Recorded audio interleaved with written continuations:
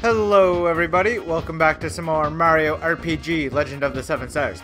On the last episode, we left off on a huge cliffhanger. We just got to the top of Bowser's castle to confront Exor. The Eye is protecting. So, I don't know if anyone remembers or if anyone even watched the episode, but right around the time we were in Davy Jones's ship underwater, I got this move, Geno Whirl. And I haven't used it very much in this Let's Play, but I will remind you here that it does 999 damage. That is 9,999 damage to any enemy except for bosses. And I said except for one boss. There is an exception. That is this boss. So I will not use it right away, just so we can have a little bit of fun, but I will use it to show it off. So when you are battling Exor, you have the main, so you're basically fighting the hilt of the sword. The hilt is basically what connects the blade to the handle. So you have his right eye, his left eye, Exor himself, and Neo Squid, which I've never really understood. So his eyes will do magic attacks, so we want to take them out. When you do take them out, it's only for a small period of time. They will come back eventually, excuse me. So you can see they mostly do magic attacks. Oh, and my cat just came to join me. Good day. And that kind of makes sense because he is a sword. Mario's asleep already, which is unfortunate. So it's not going well. Let's keep going on the right eye. Oh man. So you can see it actually they have quite a bit of health. We might as well use a Geno Flash just because there's so many. Maybe I should have used the Star Egg too. But I mostly just want to give them a few turns to show off their moves because you'll have to take out Exor, the top. There we go. So I just wanted to really show off that eye animation. You see, it's all swirly. It's kind of hilarious. Gunk Ball. Miss. And then the mouth. Solidify. Oh, they are doing a lot of damage. Mario's still asleep, which is unfortunate. Hasn't done a single attack yet.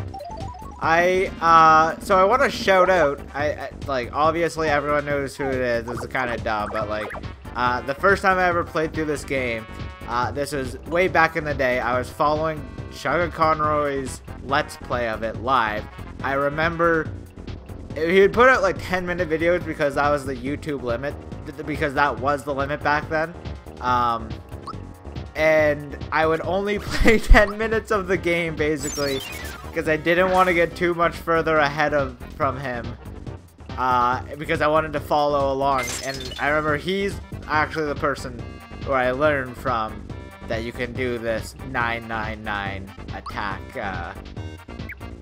move. And I can't remember, but I feel like he may have shown off both in his Let's Play. But it's been a long time since I watched that, so just, yeah, that's super dumb, but whatever. So I think it's about time. We have had our fun in games, but it is time to use Geno Whirl on Exor. Are you ready, guys? As soon as the whirls go off the screen. That's kind of a mouthful. The whirls. And there we have it. So after we beat Exor, he kind of sucks us into a new dimension, or inside him. It's not very clear where we go. Oh, and I hit A way too fast. Not see how much XP we got, it's fine. And down we go. Alright. So now, we are somewhere new. Geno, do you know where this leads to? It looks like Exor's the contact between the two worlds, so we are in a new dimension. In other words, if we follow this road, we'll find Smithy. So what's keeping us? Hang on. Hey, I only joined so I could get that. I only joined so that I could get my castle back. I'm not going to be dragged along on this stupid hunt. This is as far as I go. I'm going to gather my troops and rebuild my castle. And you, Mario, you're officially a member of the Koopa Troopa. It's your duty to help me with the repairs. Bowser, you're completely missing the point. Gwah! I oughta rip your stuffing out. No, think about it, Bowser. The sword connects the two worlds, right? Yeah, so? Even if we defeat Exor, there will only be other weapon beasts to follow him. Your castle is at the entrance point to your world. In short, they'll be back. Is that what you want?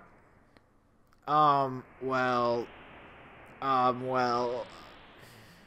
More weapon things coming to take over my castle.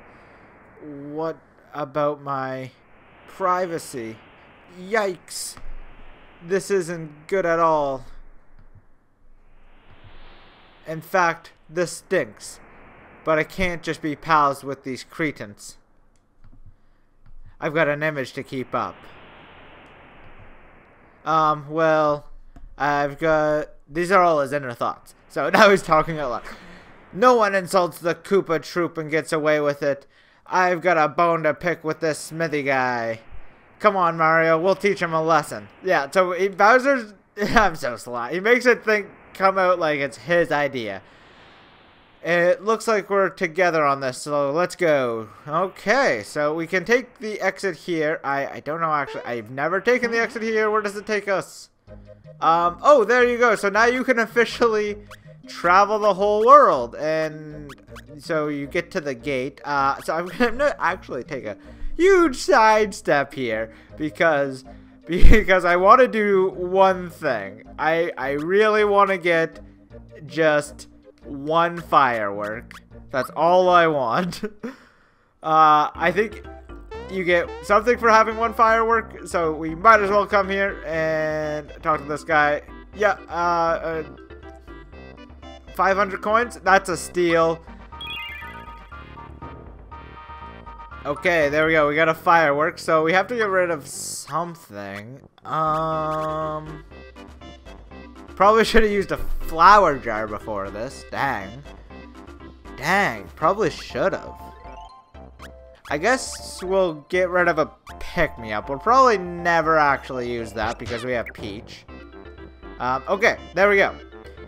And so I think with that, this is probably a pretty short episode. And I know it kind of, I do this sometimes where I put short episodes in between longer episodes as kind of bridge episodes is kind of how I think of it. But I think with that, we might end it off here. And then on the next episode, we can just start fresh and go ahead and take on Smithy. Hopefully. We'll definitely fight our way as far as we can to take him on. But with that, peace out.